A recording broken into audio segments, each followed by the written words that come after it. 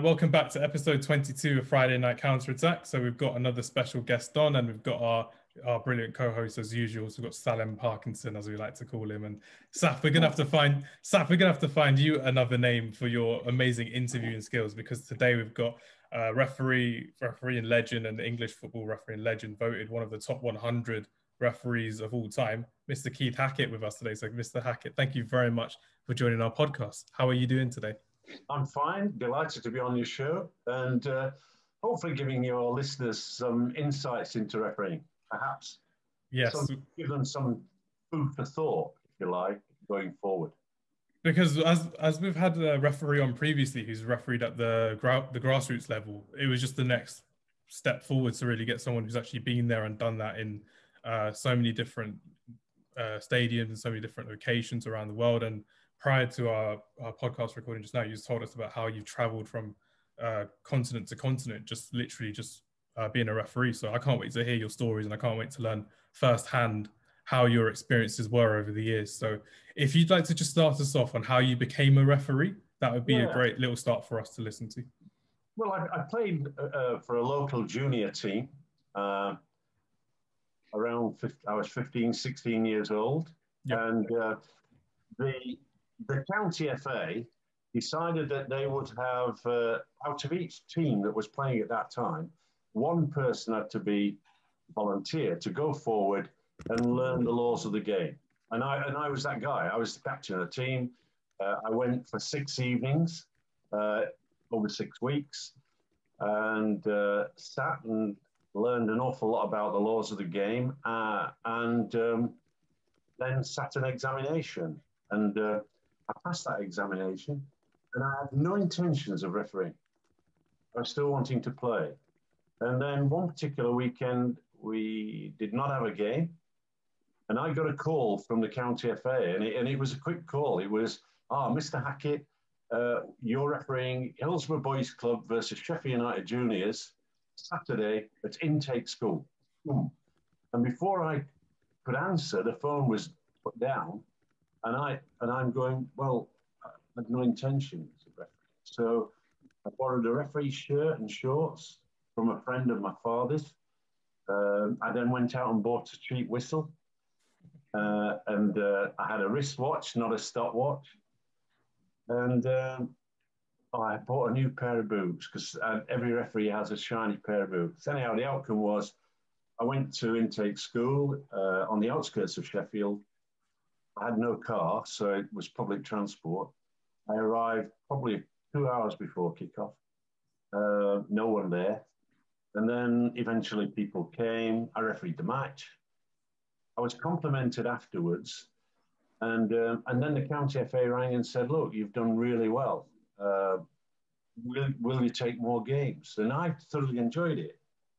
And the reason being is that as referees, we're involved for the full 90 minutes. We're absolutely involved before and after the game. Yep. I'm thinking, just a minute, as a player of the quality that I was, my mind would drift. And if there was, I'm in a park and there's another game alongside, I'd finish up spectating that during the course of the match. And probably, if you consider that there's 90 minutes and 22 players, players don't often have possession of the ball, 2 or 3 minutes at most. So that's how I got into it. And it was something that I started enjoying. And it was I was earning some money. In all English money, I was earning about, I suppose in modern day terms, something like 50 pence a game. Oh, wow. So, and refereeing, on one weekend, probably, under 14s, under 15s, and then on a Sunday refereeing pub teams. And throughout my career, even though I got to the very highest level, people talk to me now and say, I can remember when you refereed West Germany versus Italy in the European Championships opening game. I watched you on television. I watched this game. And then he said, I ran out in Concord Park on a Saturday afternoon, 26 pitches, and I was absolutely gobsmacked that you were the referee. And I said to my mate, this must be his twin brother. And he said, and you might not remember, but I asked you, are you Keith Hackett, the referee? And you answered yes. And he said, so I was somewhat amazed by that, but I wasn't, because if you're passionate about the game, any game to referee is something that you want to do. And I Definitely. used to do, I think that, I used to do about 100 games a season. Wow. Is that normal for this kind of day and age as well, for referees to do that? I think that certainly I coached Howard Webb, and Howard Webb was a police officer before he became a professional referee. But even when he was a Premier League referee and also on the international panel, occasionally Howard would come back and referee grassroots football. It's not the norm anymore. Really? They just stick to the No. Premier League and they just stay there, Yeah, basically. yeah. And to some degree, I understand that because of the intensity of the number of games to get. In my era, it was, you might get 3 games a month. Yep. And then a couple of midweeks. So you might finish up with 4 games a month. Some of these guys already, somebody like Atkinson and Oliver, 23. I mean, Oliver's had about 24 Premier League games season to date in the middle. Yep. He's had 4 Champions League games. He's had 2 Nation League games and a Europa. And in addition to that, he's had VAR and 4th official. So you can see how intensive it can be, particularly when you've got to train pretty hard and you've got to have recovery sessions. So it is different. But I still think that if you're in love with a game and there's 2 teams and you're, walking past and there's no referee, I used to carry my kit in the boot of my car. I'd be the first to volunteer. Yeah. I mean, that's how passionate we are about the game. Because we've had a referee on previously about how he's had to travel far across the country as well, just as a referee and as a volunteer as well, before he got paid, which is brilliant to hear as well. But with the situation when you were growing up as a referee, were many people kind of asking you to referee the game? Was there a demand for referees to come into the game, or was it more along the lines of, I'm really good at this now, I've been told that I'm good at this, I want to continue to referee and build my skill, not just for the love of the game, but for more myself as well? Is that how it went for you in a way? Yeah, I think people have to understand that it's you become very competitive. Yes. And the biggest competition you face is yourself, because you have a game and it goes well. There's no expectation that the next game will go equally as well, because it doesn't. Is it very easy, or sorry to interrupt, is it very easy or is it very hard to kind of learn from the mistakes you make in a game for the next game that comes across? I'm not sure how many mistakes you made, but when you look at the referees of this day and age, do you see that happening now? You can see them making amendments really to their own game. Well, I should do more. I think it's a really important question that you asked, because referees do learn by their mistakes. But one of the things that can reduce that number of error, if you like, those number of mistakes, is you become a member of the Referees Association. Yeah. And so once a month you meet with other referees. I can remember going to my first meeting in Sheffield, and sat across the table was George McCabe, an international referee. Next to me was a Football League linesman. And so you listen to what they had to say, and people would ask questions, and it was a great learning curve, how to avoid problems, how to deal with problems, because you start off understanding that there's 17 laws in football and you learn them. You're pretty knowledgeable when you pass the exam. But there's a massive difference between knowing the game, the laws of the game, and putting them into practice. And, at grassroots level, in my era, you'd get probably one supporter, a couple of supporters. Now what you've got is youngsters coming in, 15, 16, my age when I started, and suddenly they're running out in a kids' game. And, 2/3 of the perimeter of the pitch is filled with parents who are screaming all sorts of things. Their expectation that is every referee that goes out in there children's game is Kalina or Webb or Plattenberg, that sort of scenario. And of course, sometimes they fail to understand that that man in the middle is like the young players, learning to play. He's learning, or she is learning to referee. Yeah. So you try to avoid errors, but the one thing you do is, first of all, it's an interesting question because you've got to get to a point where when you review the game post-match, you admit that you've made an error. But sometimes you don't, you've got that much confidence and adrenaline flowing. Everything you do, you believe is right, what you're doing. Because that's literally, everyone's just following your lead on the pitch as well, because Salim plays Sunday League football. He did when the lockdown wasn't available. So he's discussed with us previously that sometimes a ref sometimes will admit or won't admit their mistakes. But Salim, I was just wondering, have you seen anything in terms of referees from your side, from being a player in Sunday League, that they've kind of done what Keith's done or what Umar's done, who was also a referee that came on the show, that they've played the game of football and they've also gone into refereeing because they can understand the game better? Have you seen a bit more of like referees that kind of understand the game a bit better from your side? Yeah, I mean, I'd probably say like the referees that tend to be more sort of open in terms of communication kind of thing. I'd say like we sort of prefer them instead of the ones that just sort of like dictators on the pitch saying, "Oh, this is decision is done, like that's it, move on." But some of them are a bit more open, saying, "Look, this is what happened, and this is why I've given it." So we sort of prefer that. There was one game actually that sort of springs to mind. It was a sort of Sunday League game, so you can just imagine some of the sort of dodgy tackles that happen. But yeah, there was a game that was happening, and sort of start of the game, first like sort of 2-3 minutes or something, and sort of went past the player, and he came and like speared me over, and I think it kind of like stamped on me as he walked past. But so obviously like I'm like on the floor, whatever, trying to call the ref over, and the ref's feedback for that was, oh, it was too early to send him off or too early to book him or something. I can't ruin the game or something like that. And I was like, well, that's not acceptable. Like, no. But yeah, that's one thing that sort of springs to mind as like disappointing. Like, I don't think that there should be like a time scale as to when, like, all right, it probably would ruin the contest because it's 11 versus 10, but you can't be doing stuff like that on the pitch and getting away with it.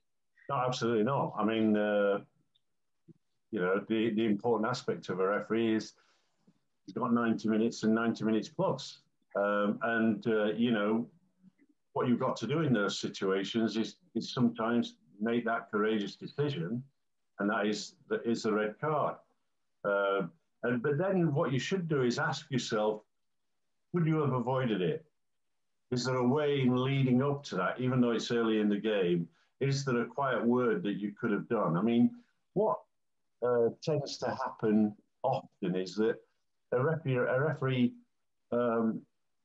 builds his own reputation. And this might be in your case, Salim, where suddenly you're coming across, you've had a referee and you've respected him, he's respected you, and you think, hey, he's had a good game, that guy. He's gone out of your mind. And then a few weeks later or months later, suddenly that same referee appears. And you think, oh, it's a fair ref, this. I think we're going to have another good game. And therefore, that referee is slowly building his reputation. And, it's important for referees to be consistent and to learn from their mistakes. I can once remember, in Sheffield, there's a place called Concord Park. And when I started refereeing, there's 26 pitches. So it's busy. It used to be busy. It's changed now, but it used to be really busy. And you might get 2 games on a Sunday on that particular pitch.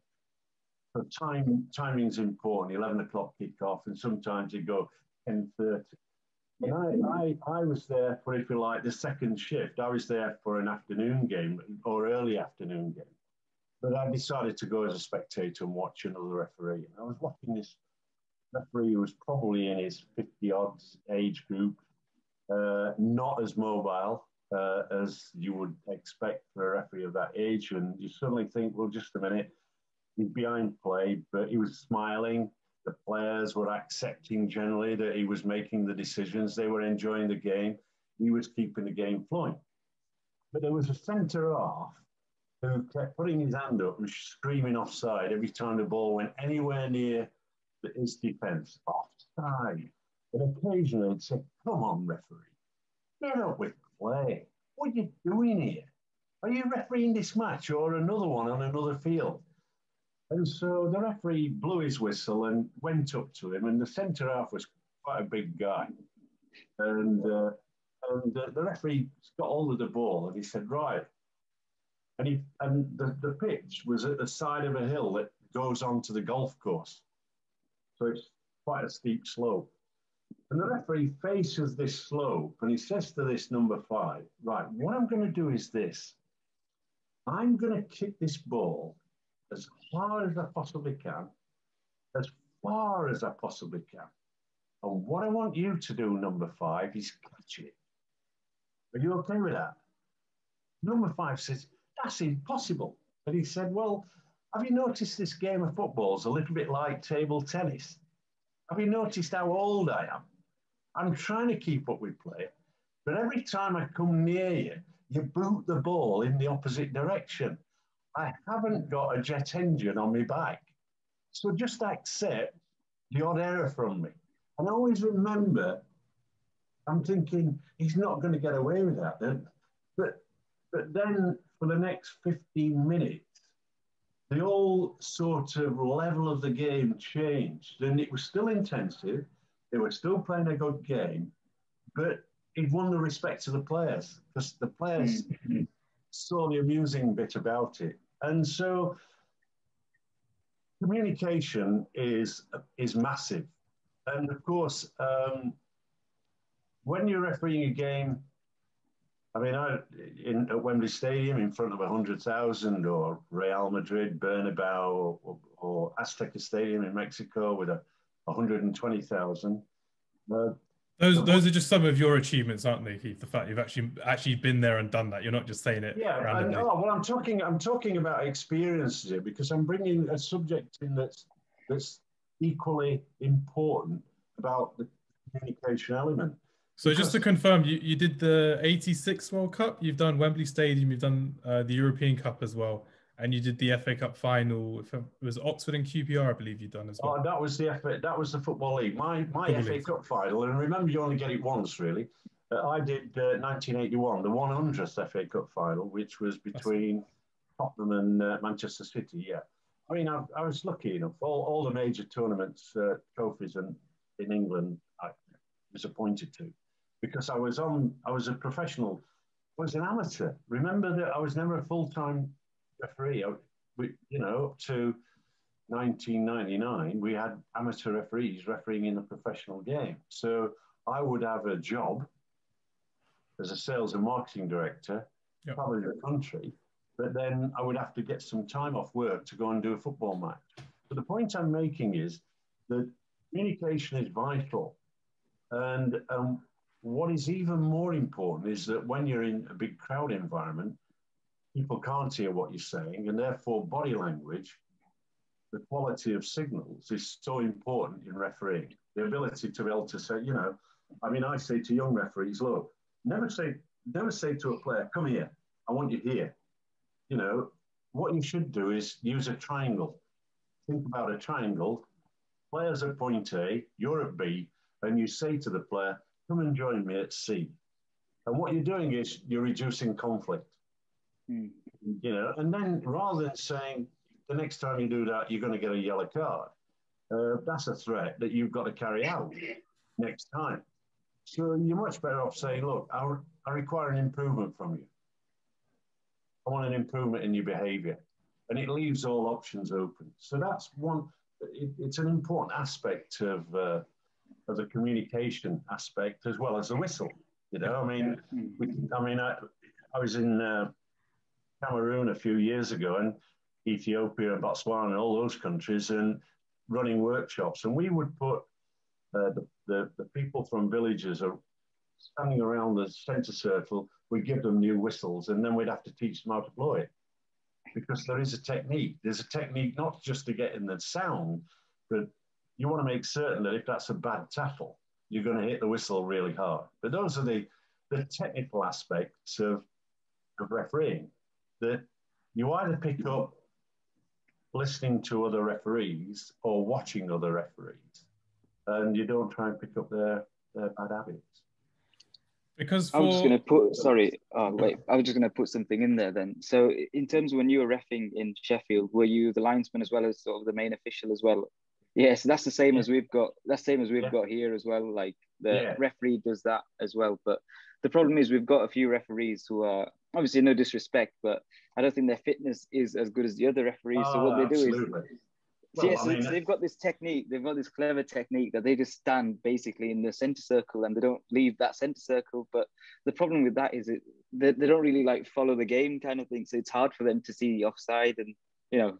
Yeah, I think if you read my posts,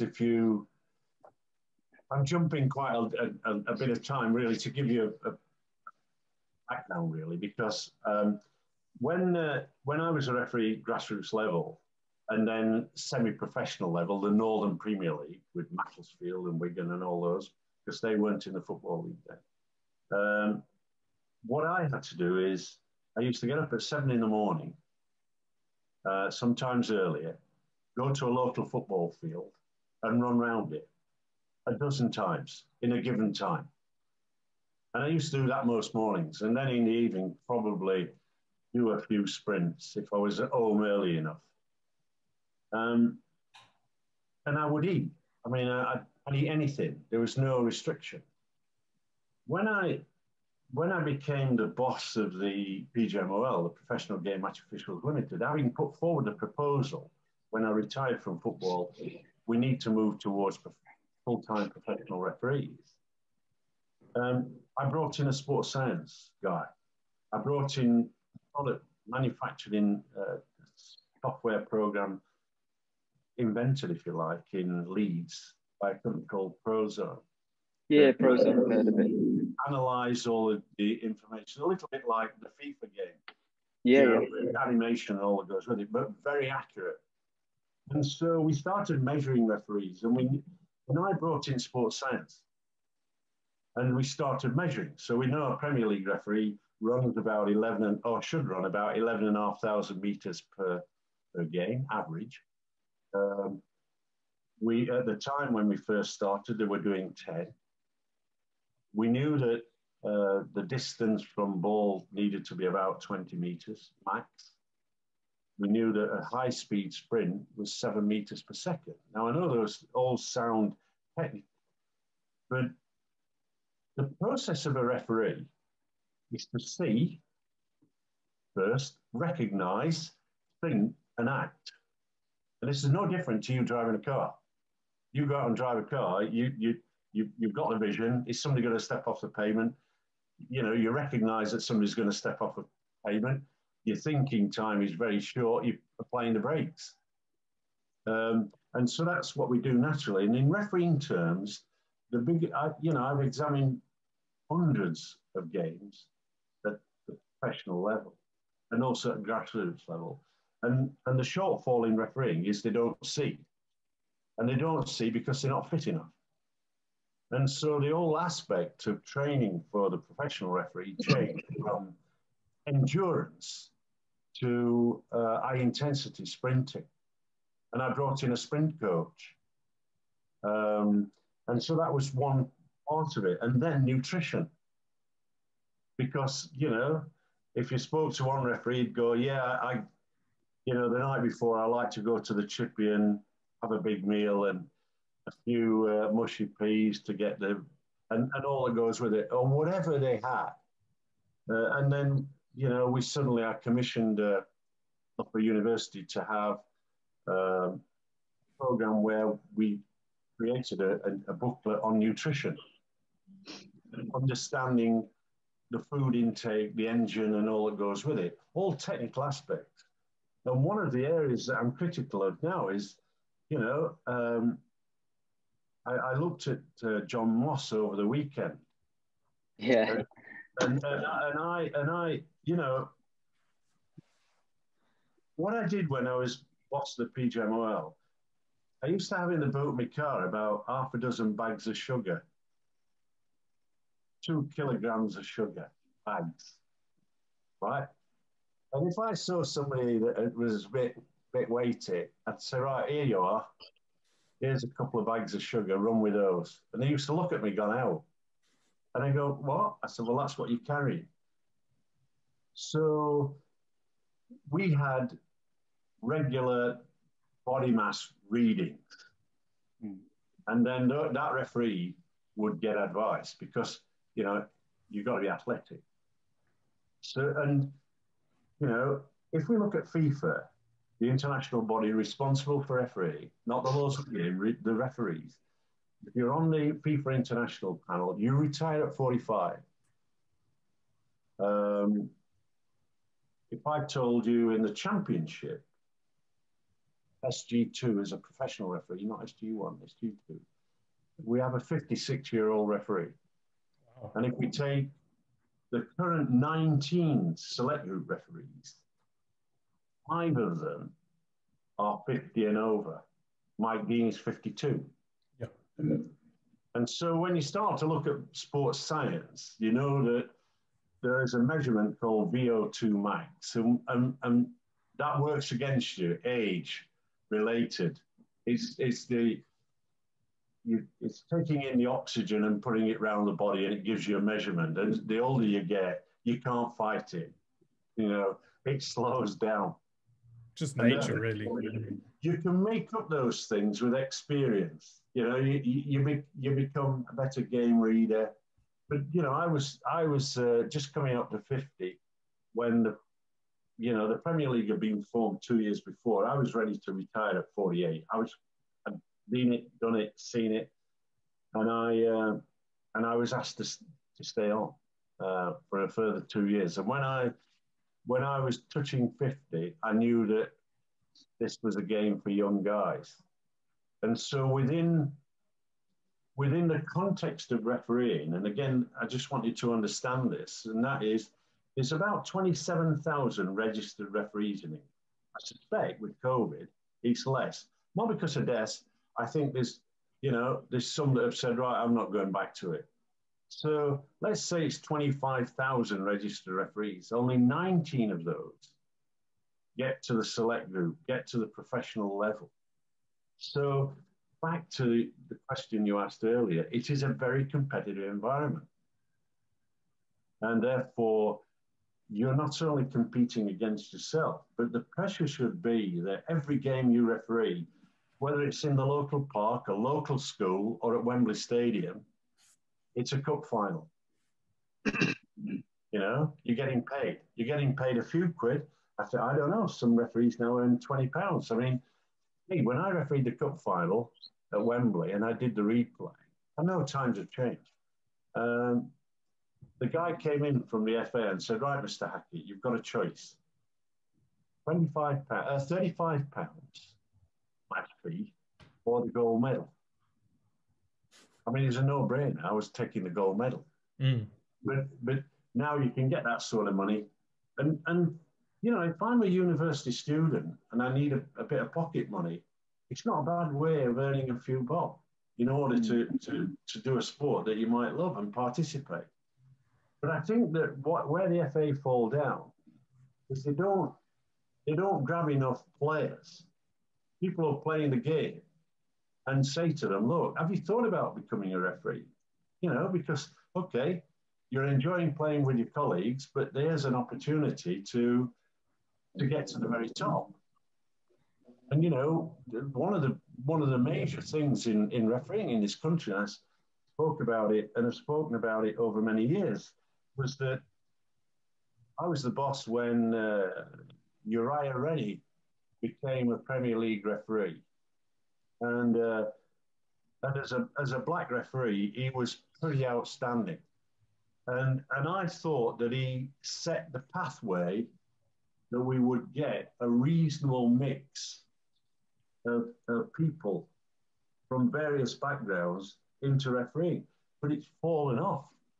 It didn't act as a catalyst to get more. And so I said a few years ago to the FA, you've got to create specialist programs. You've got to go out into the cities and actually say, look, get a recruitment drive, get people to understand that this is not as lonely a job as you think. Yeah, because this is when I wanted to bring in Safian as well, because Safian's someone who's very passionate about getting a lot more diversity out there in terms of football, not just in the football players, but in the staff, in the scouts, in the coaches, and in the referees as well. And we've discussed this previously with us as well. So Safian, I just wanted to know, what do you reckon, with what Mr. Hackett just said, what do you reckon could be done in terms of getting more diversity into football referees, football linesmen? Do you reckon there's anything that could be done with what Mr. Hackett just said? Yeah, I mean, yes, Mr. Hackett's come across with some very, very valid points. But what I'm confused about is that, okay, we've established that refereeing is not as easy as everyone thinks it is. But at the same time, where is the benchmark set as, in terms of what the person requires to become one? Now, I understand it's not just players who can become referees. It's not just people involved in football that can become referees. But at the same time, I do strongly believe that even, there must be referees at lower levels, Sunday leagues, that are from a different background, from an ethnic minority. And they must be trying as well, but isn't there a way or a system which can bring these kind of referees forward, to maybe, even if they can't hit the top levels, but be able to showcase their quality in terms of on the pitch whilst refereeing. I mean, we know the pressures of refereeing is not something that everyone can cope with, but there must be some sort of it's like an academy then, in a way. So how you get like trials and stuff. You're saying something in terms of like referee academy, where you get to go like a couple of times in the year. They can see your skills, they can see you develop, that type of thing, if you can cope with the pressure. Was that something you're trying to look at? Well, I think that what I think is important is a coaching, mentoring program. And I think that every referee should have a mentor. Yeah, that mentor is a more experienced referee. It doesn't have to be a professional referee.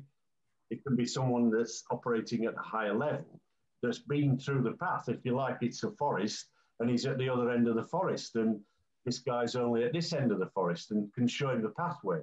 So I think it is feasible for the FA to fund those, if you like, relationships that help to guide that individual, how to deal with conflict on the football field, how to overcome, if you like, some resistance, because, but also to understand that, I mean, I helped and got involved with a referee here in Sheffield, and I had to almost put a brake on his view, because he thought that, just a minute, I've been at this now for 3 years. Why am I not on the Football League?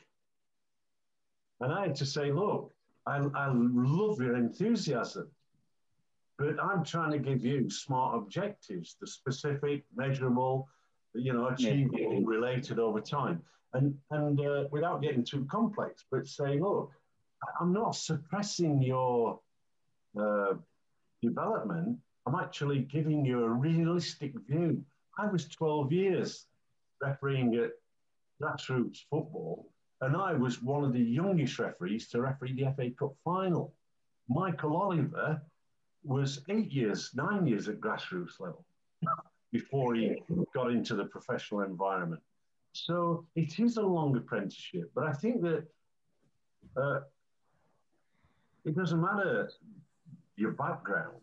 The reality is that sometimes in a modern age, there's a frustration because there is an expectation that I've now refereed this game, I've done another one, and I've done another one. So why am I not at the professional level? And it's that mentoring that puts some realism into the development and career path of a referee that's important. Yeah, I'm glad you clarified that as well, because it's just like we were just saying with Safian and Salam before that. It's not it's not the lack of knowing really. It's just the fact that they're just unaware of their career path. Like we were saying before, there's no quick route to success, but there's also an actual route to progress as well. And even people listening to this or people understanding this, they'll know it's not going to be an easy fix of refereeing a year or two in grassroots of the football league just before they get to the Premier League or whatever it is. There is a hard route to get there, and it's a successful route because it helps build your discipline. It helps get you ready for hostile environments, which is again something you probably would get at Sunday league football, I'd imagine, if you do get pushy parents. And I've seen that as well from my scouting days of literally just the kids always getting berated by the parents and the parents berate the kids and stuff like that. But it's just one of those things that you can't replicate it when you're inside an 80,000 stadium at Wembley as well. No, what you can do, I mean, in those situations, and I think this is why, you know, the Referees Association when I was there was much more buoyant than it is today. But you can learn by asking questions, and I think it is a lack of understanding. It's a knowledge base that says, where do I get from this level, whatever the number is, to the top level, and understand the career path of a referee. First of all, you know, when you're refereeing, you know, kids football, the secretary of the club gives you a mark out of 10, and sometimes secretaries of clubs who are giving those marks don't realise how important they are. But then I say to referees, you haven't got to worry about the mark you receive. What you're doing is you want to give a 10 performance and hope that somebody's going to give you a 10. And it'll not happen. The realism is, you know, you've got to make some tough calls during the course of the match. And you might be pleasing one side, you're upsetting another.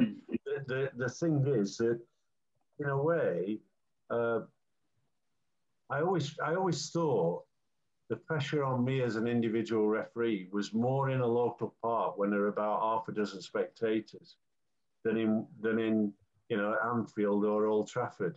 Was that because you could hear them a lot clearer as well? And they were a lot closer to you as well? You can hear every comment.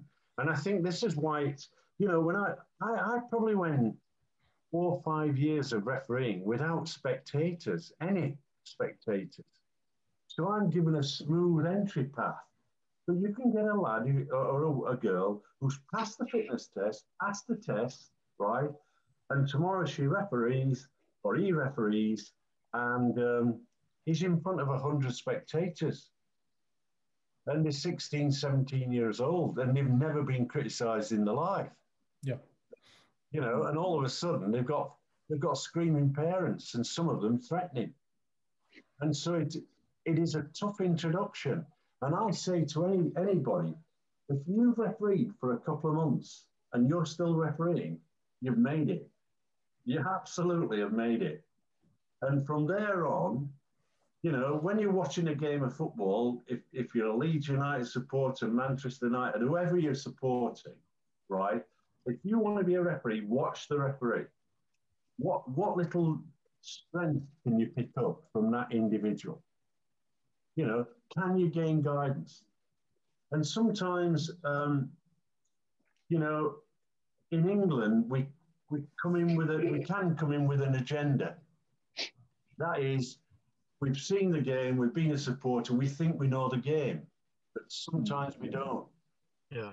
And then it's when you're suddenly faced with, crikey, what happens next? And you go, you know, I can't refer to the laws of the game book. I haven't got it with me. I've got to make a decision. And that's when you've really got to learn to make the decisions and stand by what you've given.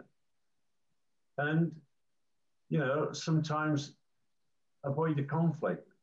I think sometimes younger modern referees, they almost stand there, look at me, I've given this decision. I'm really clever, aren't I? Yeah, sorry, there's one that I wanted to point out as well. Sarah, you may have remembered this. It was when it was in League One or League Two, there's that referee that was standing up to that Ipswich player as well. So he wasn't having it. And there's that picture of him like talking down to the player because he wasn't taking any of the the abuse that he was getting from the Ipswich player as well. So that was something that I thought was quite refreshing personally, just from a neutral point of view, because you're just there watching referees getting attacked left, right, and centre from the media, from the players, all about VAR, like we know, and from managers, like we've seen with Mourinho and Sir Alex Ferguson in the past years, obviously with Phil Dowd. But it was just refreshing to see that they're kind of standing up for themselves and in a way showing that we are human beings. We do deal with the pressure just like you, and we've got our own pressures to deal with as well. Yeah. Well, I think that, I mean, first of all, one of the important aspects of a referee is to remain calm. Yeah. Because, you know, immediately you become slightly aggressive, which he did, that referee, Darren Drysdale. The danger is you could be seen by his team, just a minute, he's got something against us. He's not being fair and equitable around two teams. So these are all the different pictures and scenarios that you can go. Conflict management is really important. This is you know, how do you deal with conflict? And it takes two to make an argument. And therefore, it also means that sometimes you can go into the zone of that player and threaten him just by being there. So I think that there are, if you like, methods and techniques that you can employ that can quieten down the conflict. You know, okay, let's look at the management process of a player. If I felt a player was getting slightly hot under the collar and putting it about a bit and having a go at me and everybody else, you know, he's had a bad Saturday night, he's probably had too much to drink, and he's now wants to take it out of everybody, and he's a loose cannon in that sense. Then as a referee, I'm going to run alongside him. I'm going to have a quiet word. I'm going to say, hey, I'm here to enjoy the match. And most of the other players are trying to enjoy it, and you're being a bit disruptive. Just, you're coming into my sideline too often. Just, can you improve a bit? Then he doesn't respond to that. The next thing then is now a public review. So come here, captain, come and join me. Let's have a conversation. This player is getting in my face, and I'm now telling you, I really do need an improvement. And the next time is the next time. Have you got the message? And then the next time it might be a yellow or red card. You've gone through all those sort of skill sets that you develop as a referee in terms of conflict. And I think that often young referees are taught the laws of the game, 1 to 17, and you know, you do this, that, and t'other, and they're not actually taught about dealing with players. And players, you know, sometimes you can get aggressive players just by their very nature. If you know, if you're refereeing in Italy, you know, in that part of Europe, they're used to talking with their hands. Yeah, they're expressive people. They are. Yeah, and sometimes the expression is like, you know, as suddenly that comes out, and less of that and more of that, and it looks worse. Mm. And you know, that's why the laws say dissent by word or action. But you've got to balance that. You know, when the wall was existing, I would be travelling to Eastern Bloc countries, and I can remember going to East Germany to referee East Germany against Switzerland in a World Cup preliminary game. What year was this? Sorry, this was in the early 80s. 80s. So what kind of players were playing for Germany, East Germany and Switzerland at that time? Can you remember? No, I can't. I mean, Germany, there were people like Muller and various others. I can't remember that many players had come across. But here was that was East Germany, not West. Mixing the two. But say I went for 10 yards. In England, you have to pace out the 10 yards, you have to say, come here, and it was a long, drawn-out procedure.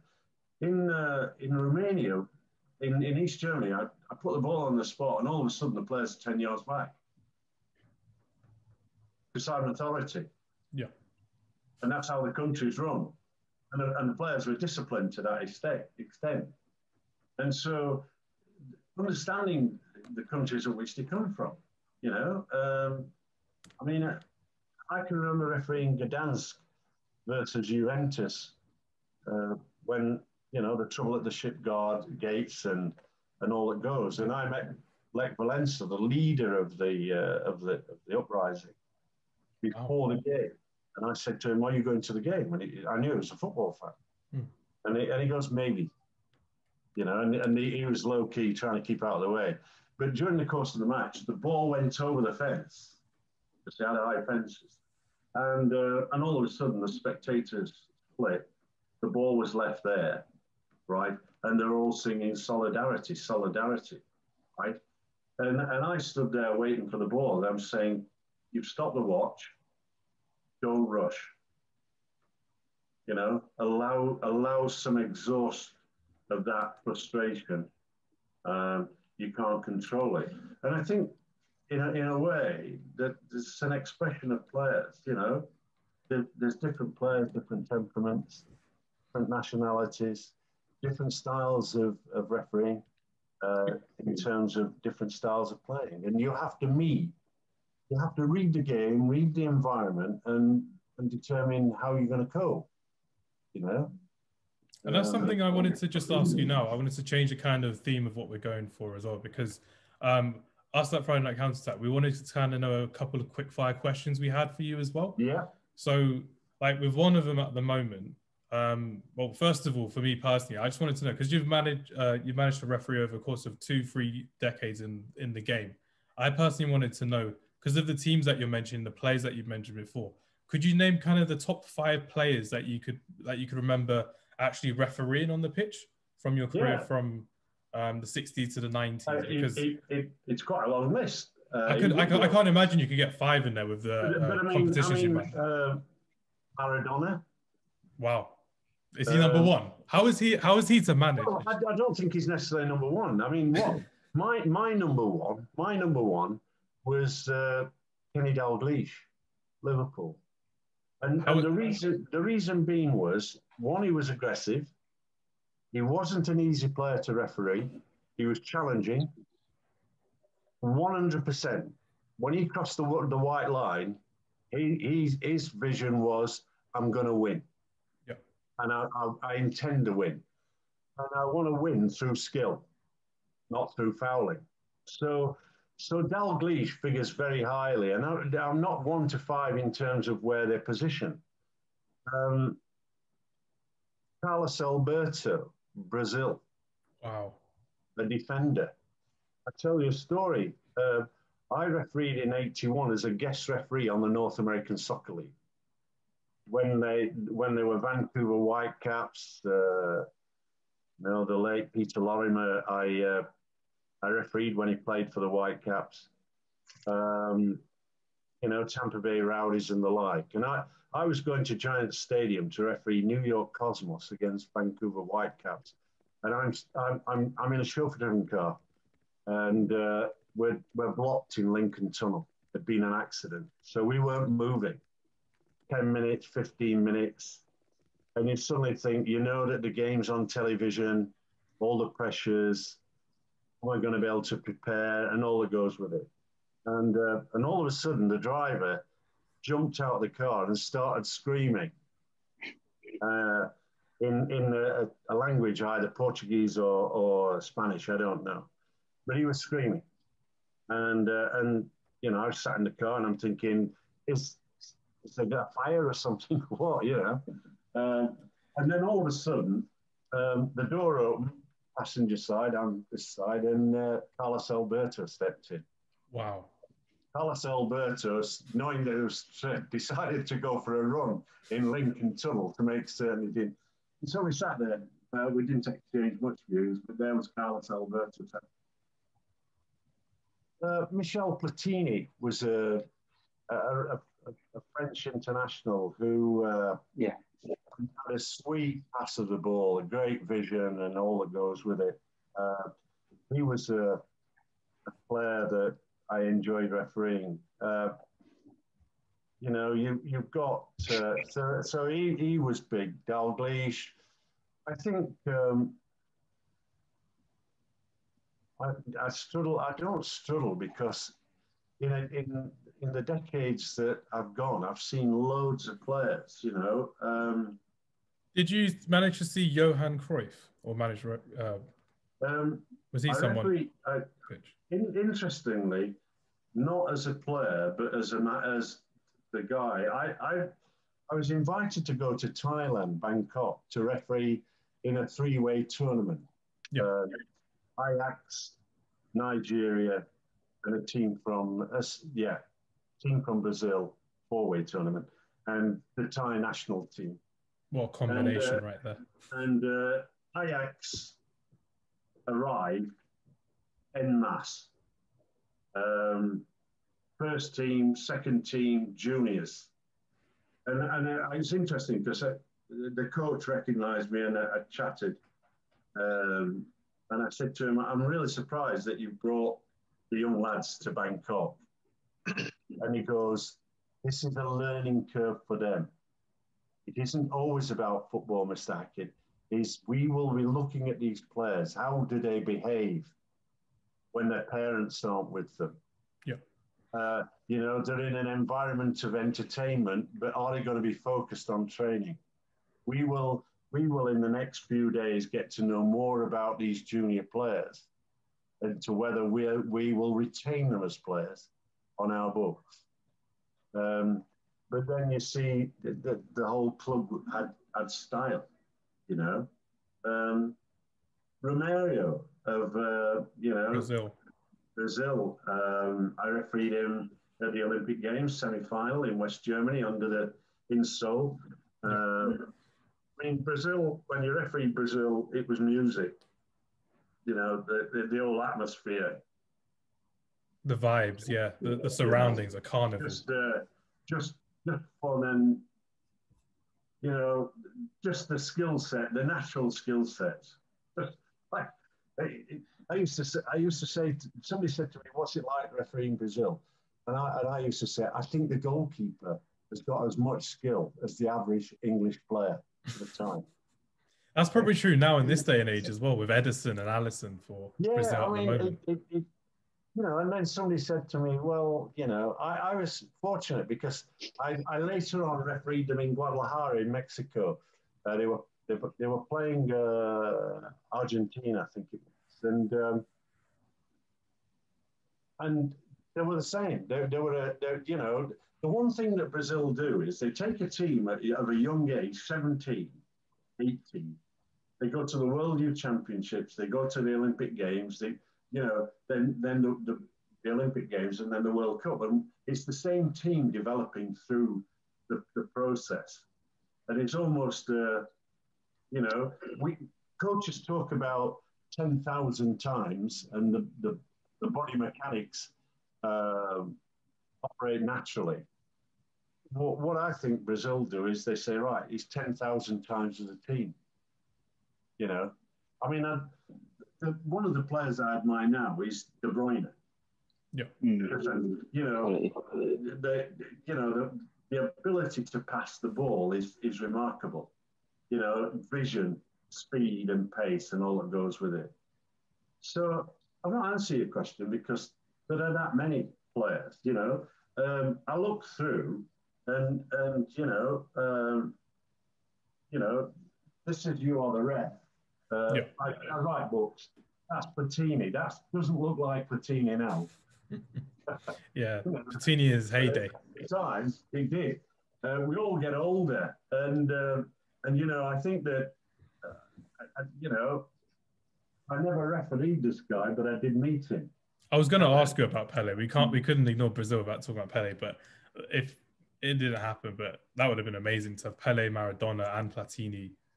Yeah, I mean, you know, I mean, if you look at West Germany in '88 and the players that they had then, you know, they had Ruta Mateus was just almost not like Dalglish, but an inside forward with great craft. Yeah, you know, and then of course I did a soccer camp in Vancouver years ago with Gordon Banks Oh, on wow. the same city. So, you know, and Paul Sturrock, who played Scotland International. And, you know, you work with them all week, so you get to understand them and you get to know them. And we all finished up going to a local cinema.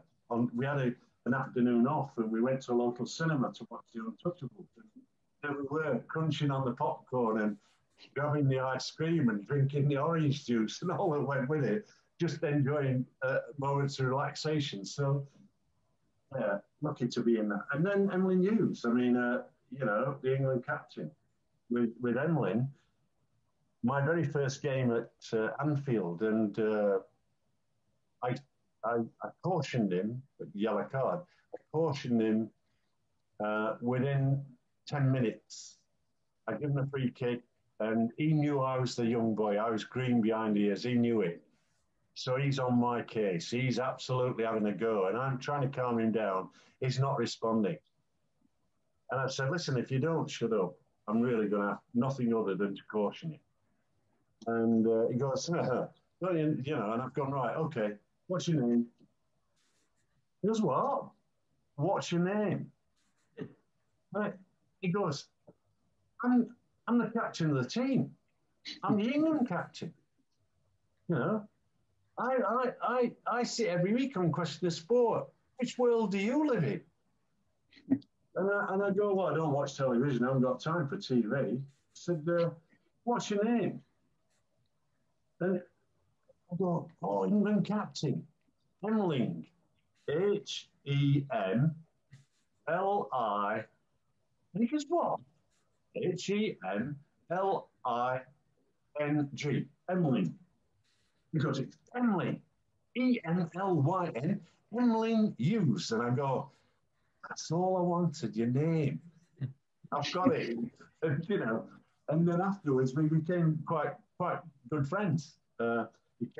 He was Rotherham manager, played locally in grassroots football.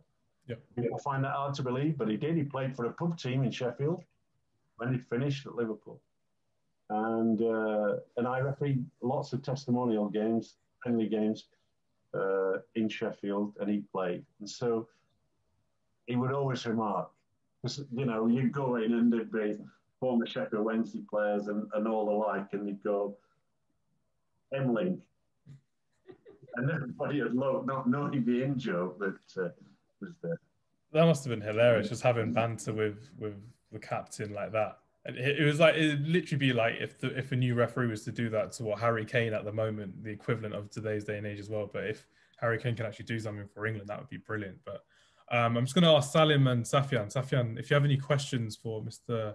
Hackett, if you want to go ahead. I've got loads, but I just wanted to get you lot involved before I do more quick fire questions. So Safian, you go first if you have any questions. Yeah, I just want to ask. Obviously, you've got a lot of experience over the years. The transition from just refereeing to now having VAR, and VAR obviously being very controversial in what it does. Has that what kind of effect has that had on the referees? Because me personally, I think it's like you mentioned before in terms of reputation. When a referee's trying to build the reputation in games, and then the VAR says something other than what the referee said, what effect does this have on the game, the players, and the referees itself? Yeah, I think it's a brilliant question, and probably we could discuss it for 3 hours and more. Let me start off at a base, and that is, you've got to understand the Premier League, there are a minimum of 22 cameras, right? And a referee's decision-making process is to be able to see. And often they don't see because a player blocks the view or they're not quick enough. And like John Moss, they're off the planet in terms of positioning. And therefore, they miss the challenges, they miss the decisions, and they get it wrong. Now, so I can remember when I joined, and became the boss of the PGMOL. I said, right, I'm going to bring any form of technology in to help the referee. And the first thing I did was introduce communication kits. The ability to be able to speak to each other is important, rather than the guy carrying a flag and the referee relying on seeing the flag, which is what I had to do. And I'm saying in the modern age, you can communicate comfortably. And so I brought the kits in. I'd watched it at rugby, brought them in. We got used to them. We had a few initial teething problems. It was quite amusing, because if you were refereeing at Chelsea, occasionally you get in the ear, because I was listening in as well, I want a cab from Kensington High Street to Oxford Circus. The referee would get that, which was a bit off-putting. So we rectified that, and the communication kit is standard. It's used now around the world, helping referees and bringing the team of match officials together much closer. We then had the drop goal. Sorry to interrupt. Was that literally the first? Were you literally like the first country to do that, and it was spread worldwide because of what? That's incredible. That's literally now seen a standard, but it was you started from yourself and what you came up with. Yeah, I mean, absolutely, because in a way it was a no-brainer to me. I'd watched rugby. I'm not a rugby fan, but I'd watched rugby use it, and I'm saying, why can't we do that? And it creates a foundation. What I'm saying now for the questions about VAR. The second bit was I was now in the director's box at Old Trafford watching Manchester United Tottenham. Mark Clattenburg was the referee. There was a snapshot on goal from nearly the halfway line. The assistant referee has to be in line with the second rearmost defender. And sadly, the goalkeeper dropped the ball over the line. I could see in the director's box that was over. Television was telling me it was over. Referee and linesman hadn't got a chance. They were in position, no chance. So I then went to the Premier League, stood up with all the people sat there, summer conference, and said, and somebody asked, it was Al Fayed, who owned Harrods at the time and Fulham Football Club. I was asked the question, given blue sky thinking, what would I introduce into refereeing that would help them? And I said, goal line technology. So I then spent 18 months working with Hawkeye to get the system operating, where I said, I don't want human interference. I want it to be full technology. And I want it to be 99% plus accurate. And I want the communication inside seconds. And so with that criteria, we worked at it. We moved camera speeds to a point around every goal is 7 cameras, and they're operating at 500 frames per second. So they're high speed.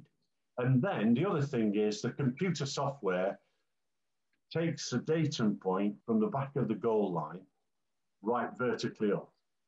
Because the goalposts in Premier League and Football League are not vertical, not parallel. That's why you couldn't have cameras in goals, for that reason.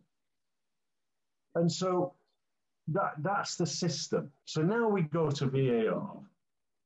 And I'm thinking, I'm a supporter of VAR. They've got to get the criteria right. How are they going to operate it? And through the 2 years of experimentation in live games, they were able to create the criteria of when it's going to be used and how it's going to be used. And the Premier League, the leading league in the world, decided, wrongly, we're not going to have it. We're going to let others do it. And so immediately, countries gain a 1-year benefit. Germany were one of the first ones, I think. Women's football did it as well. Italy as well. Yeah. Italy. And the MLS and Portugal. And so they bring it in, and they have a very strict criteria, and they don't take the English view. The English view is, and I'm an Englishman, we can do it better. We can do it better our way. Don't worry about it. So when they introduce it, the first thing they go is, we don't need monitors. Well, actually, what we'll do is we better put them there and have them at the side of the pitch, but let's not use them. And so they're trying to con the public. The PGMOL and the Premier League are trying to con the public. Be absolutely honest about it. And so we've got referees now abdicating their responsibility to the man in Stockley Park, who's a colleague. Yeah. So he's a colleague. And he's in competition with me. You know, let's make no mistake, he's in competition. So what you've done is, I have no VAR as a referee. So let me tell you, I'm walking a tightrope. And I liken it to somebody walking a tightrope because, you know, I'm not a tightrope walker, but I do know that when a tightrope walker's walking on that line, on that piece of rope, and there's no safety net, he knows if he falls off, death is almost immediate. Yeah. And so the reality is, he makes certain his feet are in the right position. He makes certain his concentration is 100%, and he is totally and utterly focused on walking that tightrope. It all changes when suddenly there's a safety net. His concentration can be less. He's less worried about where he puts his foot. And if he falls off, it doesn't matter, the net will catch him. This is VAR. This is VAR.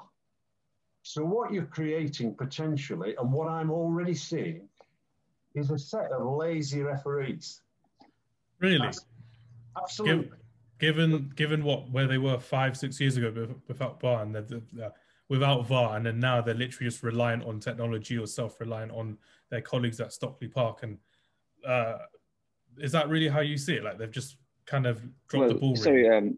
I was going to say, before you continue, I could just add a point onto that actually. So I think personally, I think VAR is a good idea, but I think the problem is the people running it. I think that in terms of idea, it's, you know, it's what everyone wanted, you know, sort of being able to see things that the referee misses, because the thing is, in a game of football, like a ref's going to get 99% of things right, like, you know, throwing this way, corner this way, or simple fouls, goal kick, all that. That's the easy stuff. But I'd say the problem is that the people at Stockley Park, I think you've mentioned this as well, but I think it should be a separate entity altogether, like just sort of not our sort of batch of refs. Absolutely. That's what I think.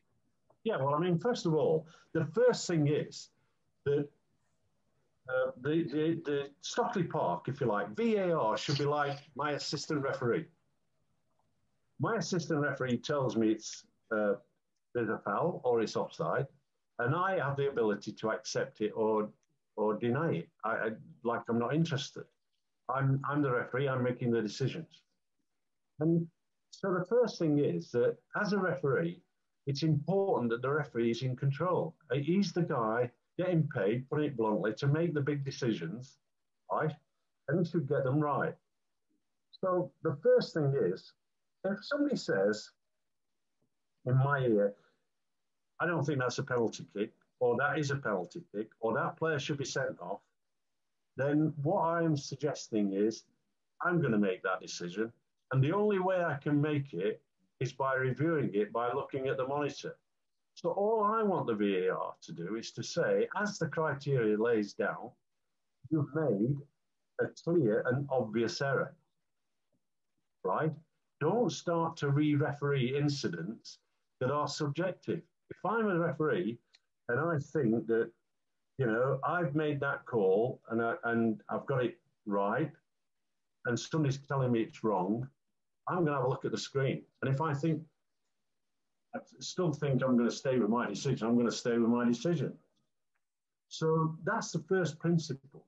The first principle is VAR should only come in on clear and obvious errors. That's the criteria. That's what should operate. But we know that that's not the case, because they're coming in and saying, you know, that's not a subjective decision. You've got it wrong. You need to come in. And of course, then you've got the referee with a safety net, and this is why I make that observation, is he doesn't even go to the monitor. He accepts that he's making Stockley Park's right. Now we have a relationship problem. We might have an experience problem. You know, if you look at the Premier League and referee section and the index, it will show you that Martin Atkinson has had 24 games. and Lee Mason has had 13 games. What does that tell you? It tells you that he's not injured, but the boss of the PGMOL thinks that Martin Atkinson is a better referee. And I would support that decision 100%. But Martin Atkinson, if he doesn't follow the process, could have Lee Mason at Stockley Park telling him, you got it wrong. Or you could have the new kid on the block, first season, saying to Martin Atkinson, Mr. Atkinson, who's been been a FIFA referee and all that goes with it, top referee, one of the top referees in the list, you got that one wrong. And he's going to go, I'm reluctant to do that. That's why the panel has to be an independent individual, an independent set of adjudicators. Yes, it can be ex-referees, and yes, it can be ex-managers or players. And let's stick away from managers. Most managers are ex-players anyway. Yeah. So that's how it can be formulated. Now, when we come to offside, right, I don't believe it. I don't trust what I'm seeing. I think we're all being conned. And yeah, that's a brutal statement to make, but it's reality backed by my knowledge. And my knowledge is this. The cameras that they're using are not 500 frames per second, they're 50 frames per second. So I want you to take a slice, a loaf of bread, and I want you to slice it 500 times. And somewhere there, you've got a picture. You pick one of three, and you're getting a more accurate picture. If there's 50 frames, you can actually pick one of the slice near where the decision is, and get a different picture. And with goal line technology, one single datum point, that's the goal line and the ball crossing. With offside, you've got a complexity of the law. And that is a player can be in an offside position. He's not committed an offence unless, first of all, he's active. So not only have you got the point at which the ball is released, it's when does he touch or play the ball? Or has he gained an advantage if the ball's hit the crossbar and come off the goalkeeper or whatever? So it's a much more complex process. And I feel that if you're going to use the lines, take away the human element.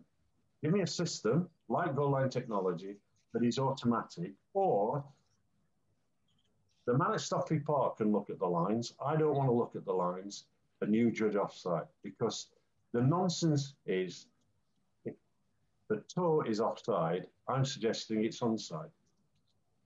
Because I've seen the clip one frame before, not one after. Because when the ball was played, it could be two clips before. So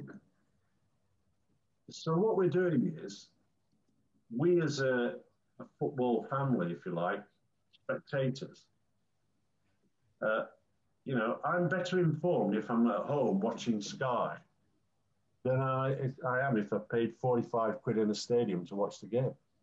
Yeah, because you only see it once. You don't see the replays on the screens or anything. I watched a bit of rugby this weekend, and I watched an outstanding referee communicate well, manage the players well, no feigning injury. When they hit somebody, they hit somebody properly. But the reality is that I can listen in and I can see. And what it does is it gains a great deal of credibility. Time passes very quickly. If you are seeing nothing and you're stood in the stadium, a minute is an age. A minute when you're watching the screen and watching the action is less in a second. So, yeah, seen some awful decisions. Definitely. With VAR.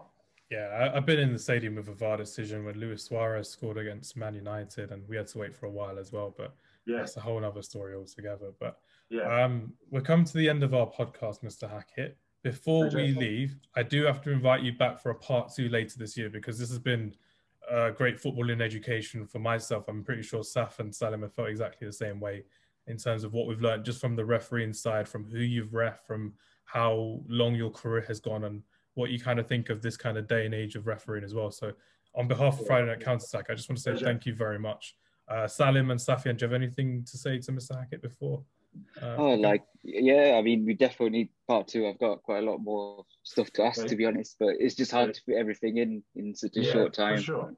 Yeah, same. I got quite a lot of other questions that I wanted to ask, but obviously short for time. But second part definitely needs to happen because we need some background information in terms of these kind of situations. So definitely we need Mr. Hackett back on second part.